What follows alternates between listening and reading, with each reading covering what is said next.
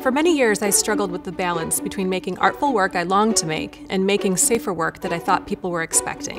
When I finally pushed myself to step out and show the world what was in my head, I found that I was more inspired, and my work was finally noticed. My artistic life was transformed. I imagine there are others out there who need encouragement to start experimenting with making the things they're really craving to see. This book was made with the intention of being that push.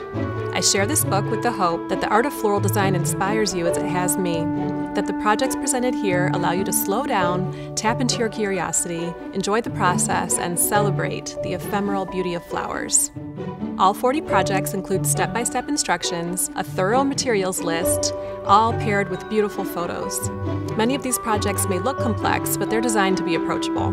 It's my goal to empower all, from novices to professional florists, to recognize the artistry in this work, borrow from the ideas presented here, and bring their own unique ideas to life.